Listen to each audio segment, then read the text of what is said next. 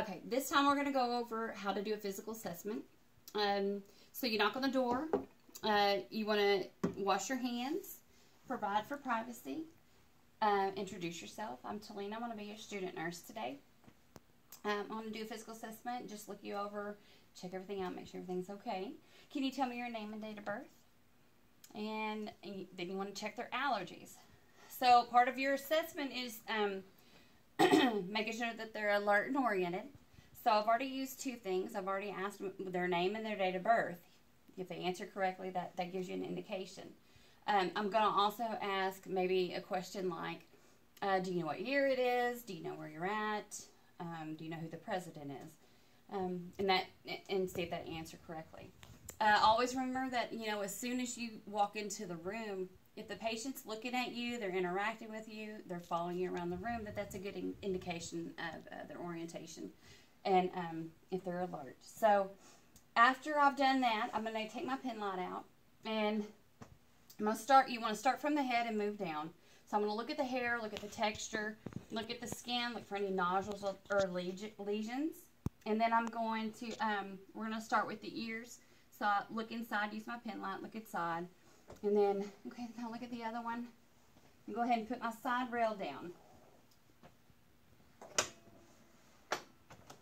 You always want to make sure that the bed is at a good working height because you want to protect your lower back. Put the rails down so that you can get closer. So I'm going to go over here and I'm going to look for cerumen and see if there's any kind of lesions or anything with the ears. Then I'm going to take my pen light and I'm going to let my patient know what I'm doing. So right now I'm going to check your pupils.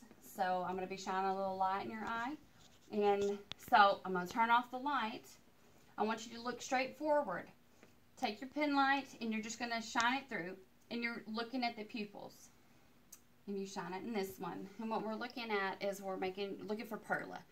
Pupils are equal, round, and reactive to light. Okay, can you follow my pen light?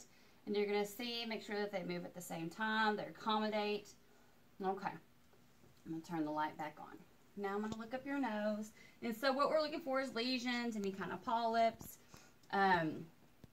deviated septum. Look into their mouth. If they have dentures, you want to take them out. Same thing. Say, ah. Okay. So now we're moving to the neck. We're going to go ahead and move. I'm going to start with the arms.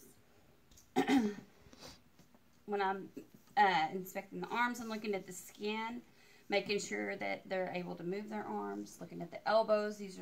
Elbows are pressure points. And do the same thing with this arm. And I'm going to check pulses. Remember that you check your pulses at the same time. You want to make sure the strength of the pulses. You're going to note that. And then you're going to tell your patient, okay, you're going to give them 2 fingers. I want you to squeeze my fingers as hard as you can. So they'll squeeze and we're making sure that the grip strength are equal. Okay. Up here, I'm going to move back up to the chest. I'm going to check my skin turgor, so I'm going to just kind of pinch their skin. We're looking for tinting. If there's tinting, that's a good sign of that they're dehydrated. And if this is a woman, you want to make sure that you have provided for privacy. You don't want to ever leave your patient exposed. So I'm going to take my stethoscope and I'm going to go ahead. Okay, I'm going to pull this down and listen to your chest and listen to your lung sounds, okay? So whenever I'm listening to the lung sounds, you want to start up here. On a person, it's going to be right below the clavicle. On the mannequins, it's kind of on the clavicle. What we're looking for is that you know the area, okay? So I'm going to listen over here on his right side. And you want to move it to the other side because you want to compare the same spot in each area. So I'll listen here, and then you've got 3 spots here, and then you do on the outside. During checkoff, we don't expect you to sit there for a long period of time. We want you to verbalize that I would ask my patient to take a deep breath every time I move my stethoscope. Okay, so we've listened to the lung sounds, and I'm going to go ahead and listen to the apical pulse. So you're going to have to verbalize your landmark. So it's the 5th intercostal space, mid-clavicular line. So on the mannequin, you know, you'd kind of hear, and you would listen, and you would speak, or you would say, I would listen to a full minute. Okay, so done that. On another video, we're going to show you exactly where to listen on the back. At this time, this is where you would sit your patient up, and the instructor, you know, if you need help, just tell the instructor, and we'll get up and we'll help you pull your mannequin up, and then you would go to listen to the back, okay? And we'll show you that in another video. Right now, I'm going to move to the abdomen. So notice I covered the chest back up. I'm going down here to the abdomen, okay? All right. So you always want to listen before you palpate. So right now I'm gonna inspect. I'm gonna look, and I'm gonna look for the contour. Is it round? Is it equal? You know, how does it look? Then I'm gonna go into listening. Now I'm gonna start. Remember, you've got 4 quadrants. So listen here. You got your 4 quadrants. You would listen until you hear some kind of a vowel noise sound in there. You'd listen up to 5 minutes before you can say that it's absent. And if you were to say, you know, absent vowel sounds in the right upper quadrant. Okay, so at that time, I've listened, so now I can palpate a little bit. We're not going to do any kind of deep palpation. If there is any kind of tenderness, you would note that. We'll cover them back up. Now I'm going to move to the legs. And while I'm doing this, I'm going to make sure that you want to ask them about their voiding habits and their bowel habits. When was your last bowel movement?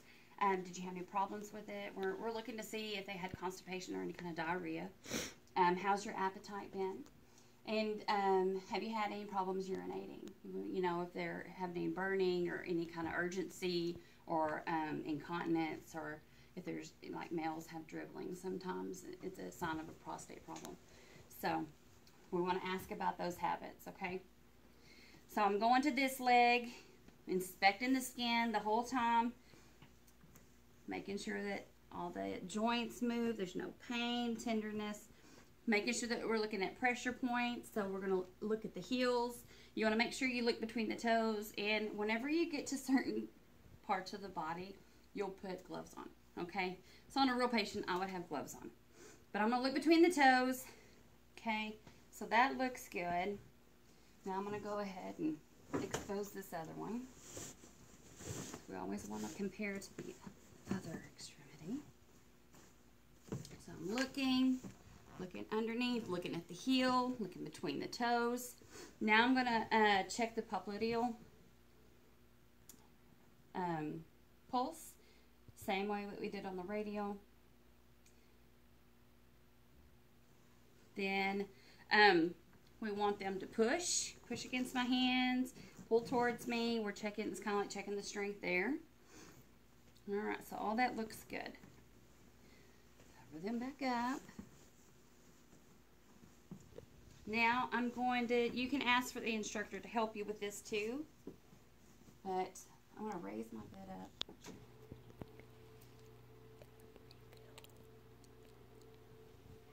Okay. Whenever you're checking off, and this is a good example, if you forget something, as long as you remember it during that check off and you don't walk off, it still counts, okay? We don't expect you to be perfect, but, so like I forgot the cap refill. I didn't do it on the hands, so all you're doing is pushing on the nail beds and you're counting. We want it to do, want it to be less than 3 seconds. So you're just checking the nail beds here on each hand, on each toe. And then I also forgot for the push and pull on the hands. We want to do it at the same time. So they would push, you know, push on my hands, pull on my hands. Same way we did on the feet. Okay, so we're back on track. So I'm going to lay my patient down And you want to tell them, what I'm going to do is I'm going to flip you on your side, and I'm just going to check out your back, look at your back and stuff in your bottom. So here is a moment where you can get one of the instructors to help you, but we're just rolling them over. Remember, you've got to, if this is a real person, you got to make sure that you protect your head, that you don't let them, you know, hit the side rail. So what I'm doing right here is I'm just inspecting the back. I'm looking at the buttocks, making sure we don't have any pressure ulcers. If we do find something, we need to be able to describe it.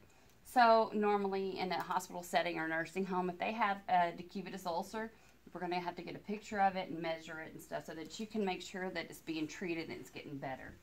Okay, so roll in here. And then I'm going to go on the other side and roll it to this side because I'm not able to see that part of the area. Okay, so make sure you put your rail back up.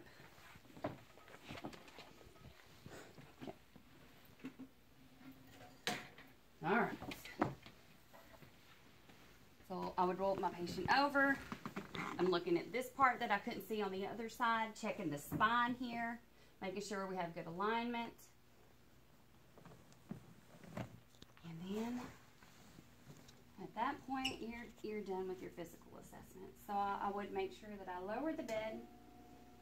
I'll sit my patient back up, and I always tell me when it's a good time to stop, and they'll say, okay, that's good enough right there. Lower your bed. Make sure the call light was within reach. You've got your rails up. And then if I have a curtain, I put the curtain back. I would wash my hands. Thank you, and let me know if you need anything. I'll be back to check on you, and I'd leave.